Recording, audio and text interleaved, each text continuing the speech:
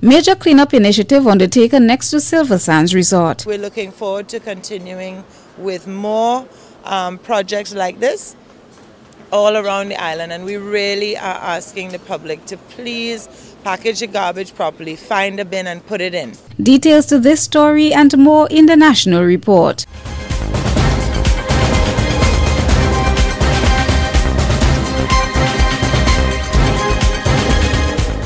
With the National Report, I am Christelina John. The lot of land next to the Silver Sands Resort and just behind the Grandance Post Office has been an eyesore for quite some time.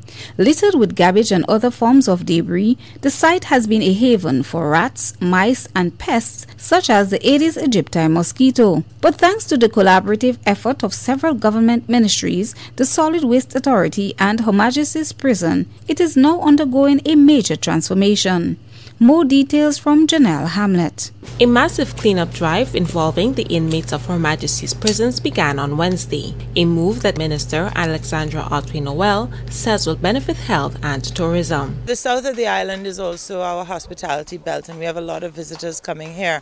And I know that on some of the cruise lines and some of the airlines have been warning their people coming to the Caribbean that we are at risk for Zika virus. And so, you know, we have to take initiative and we have to make the necessary steps, not only to protect our own citizens, which is of course our #1 priority, but also we don't want to end up with visitors getting sick. According to health officials, the Ministry of Health has been trying to curb the indiscriminate dumping on the property for quite some time to no avail, and efforts to get hold of the owner have also been futile.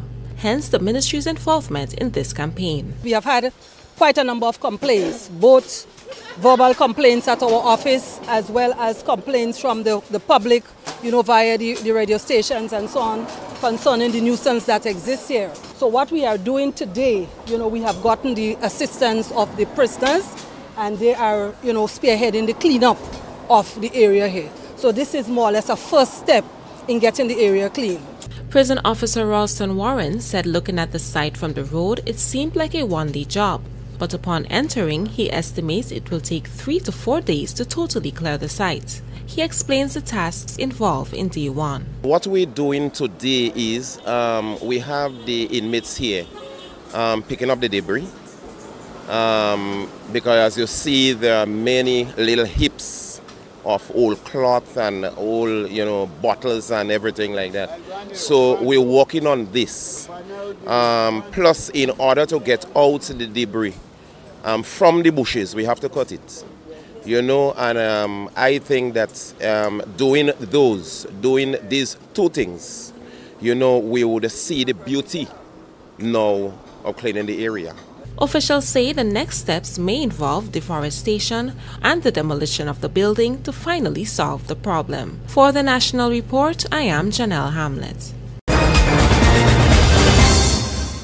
The European Union is allocating more than €3 million for regional integration development in Grenada and other Caribbean countries. Presenting her credentials to Governor-General Dame Cecile Lagrenade this week, Ambassador of the EU delegation to Barbados and the OECS, Her Excellency Daniela Tramachere, said the EU strongly supports the regional integration process. She pointed to the importance of Grenada's role in this light, especially as the lead of science and technology in CARICOM. We have allocated €346 million towards regional integration in the Caribbean, a big sum. And we're talking about grants. This is actually the major allocation under our program, which is altogether $1 billion that we have set aside for the whole Caribbean until 2020, proving that we continue to be the biggest development partner of this region. Governor-General Dame Cecile Lagrenade says Grenada has benefited significantly from its relations with the EU, which continues to be the largest grant aid partner for development. Through the European Development Banks, loans have been made available to Grenada to support the investment programs of the Grenada Electricity Services Company and for the construction of a locally owned hotel resort. Lines of credit have also been provided to the Grenada Development Bank for the financing of small and medium private sector enterprises.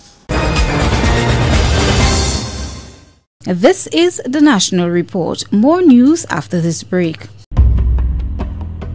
The Aedes aegypti mosquito spreads the dengue, chikungunya and Zika viruses. It only needs a small amount of water to breed. Check for stagnant water regularly.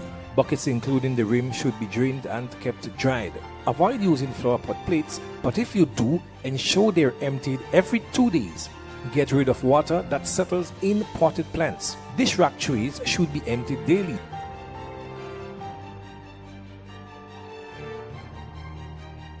If your pipe leaks, throw away the collected water and rectify the leakage promptly.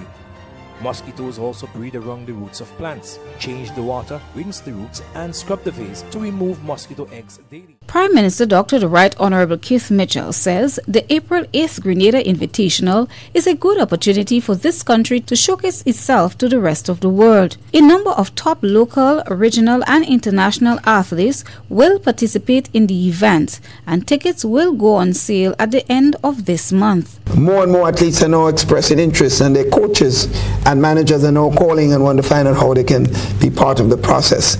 So it looks as if we may not just be having the ultimate would be the day of the invitational itself, but it would be several activities of that week. And even the airlines are now talking about special flights. And the diaspora is alive and kicking as far as this activity is concerned. Some of the big names expected for the events are Kirani James, Kirk Felix, Rondell Bartholomew, LaShawn Merritt, Justin Gatlin, and Veronica Campbell-Brown. And that's the National Report. I am Christelina John. Thank you for joining us.